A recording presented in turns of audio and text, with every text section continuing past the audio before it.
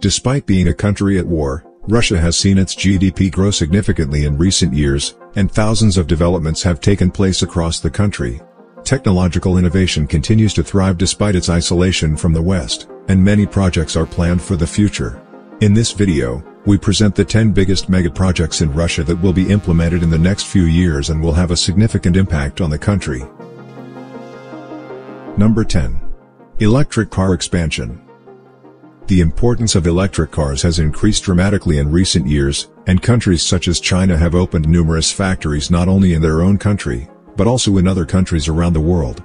After Russia launched its special military operation against Ukraine in 2022, the country's economic indicators have seen a decline in car production.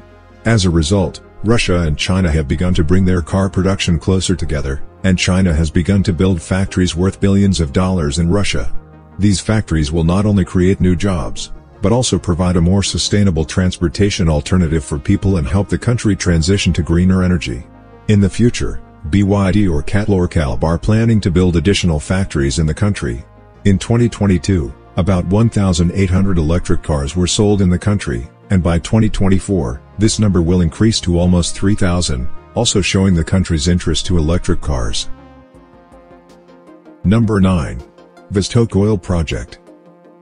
Russia is the world's third largest oil producer, producing more than 10 million barrels per day, and the second largest gas producer, producing 701 billion cubic meters of gas per year.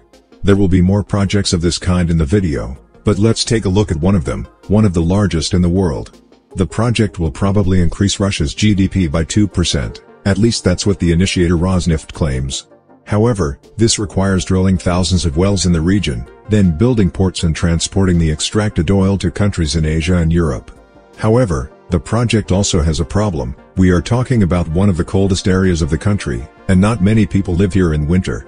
Therefore, in addition to the oil infrastructure, they also want to build 2 airports, a nuclear power plant and 15 villages so that they can easily move workers to the site. The entire project is worth $150 billion. Number 8. Yamal LNG. The next project is also a natural gas facility, also located in the Vostok region. The facility began operations in 2017 after several years of waiting with significant Russian state support, and so far it has proven to be the most successful LNG project in Russia. That is why they want to create a second facility on the other side of the coast, and the facilities have been under construction since 2019, and they plan to spend $21 billion on them. By the beginning of 2025, 2 large gravity-based structural platforms have also been placed in the region, but the placement of the third one is likely to fail, mainly due to Western sanctions. There have been times in the history of the project when operations had to be suspended for a while because they could not bring enough tankers to the region to transport and sell the liquefied natural gas. Number 7. Lakhta Center 2 and 3. The next project is being built in St. Petersburg, the second largest city in Russia, and a part of it is already completed. This is the Lakhta Center, in the middle of which stands the tallest building in Europe, the Lakhta Tower, which is 462 meters high and cost $1.8 billion to build. Yes, but this was only part of the project, and the Lakhta 2 and 3 extensions are still to come. Lakhta Center 2 would even break a record, as it would include the construction of a 702-meter high tower, which would mean that it would become the second tallest building in the world, surpassing the height of Murtaqa 118 and approaching the Burj Khalifa. Lakhta Center 3 would also be a skyscraper, although it would be smaller than Tower 2, as it would only be 555 meters high, so it would not break many records, but it would remain the second tallest in Europe. Number 6. Northern Latitudinal Railway. The 9th and 8th places in the video were a huge oil facility, and if you were paying attention, I mentioned that the Vostok Oil Project needs to build several airports and facilities to move things around the region faster. The solution to this would be the next investment, which would create a 707-kilometer-long railway line, which, when completed, will transport up to 24 million tons of land condensate and oil cargo. The construction date has been postponed several times, most recently in 2017. It was promised that it would be completed by 2023, and at that time the price of the investment was estimated at 239 billion rubles, which is equivalent to $3 billion. But in 2022 it was announced that the government had suspended the project and would focus on developing other areas. Number 5. Artic Ships. By now, it should have become clear from the video that Russia uses the Arctic Ocean route quite often to transport oil and as an alternative route to other global shipping routes. However, this route is very icy and requires special ships to operate. Therefore, Russia is building a whole fleet of such vehicles, adding 100 new ships to the current fleet. These ships are special, in many cases they even contain their own nuclear power plant inside, and they can operate in conditions of up to -50 degrees Celsius, and they can operate all day long for 7 years continuously. In addition, of course, they can break the ice, creating a path for themselves. Currently, Russia has 7 such ships, but in the future, as I said, they will increase this number. Number 4. Power of Siberia. The Power of Siberia, also known as the China-Russia East Route natural gas pipeline, involves the construction of a pipeline between Russia and China. As you can see from the video, the two countries are keen to work together, and over the past decade, they have brought this cooperation even closer. While China provides cheap products and possibly technology to Russia, Russia provides China with raw materials, such as gas. The length of the pipeline is 3,968 kilometers and is estimated to be worth around $70 billion. The total weight of the pipe is 2.25 million tons, its diameter is 1,420 millimeters, and 9 compressor stations will be built along the route.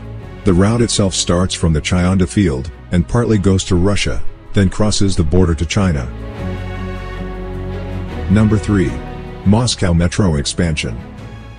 The Moscow Metro is one of the most beautiful in the world.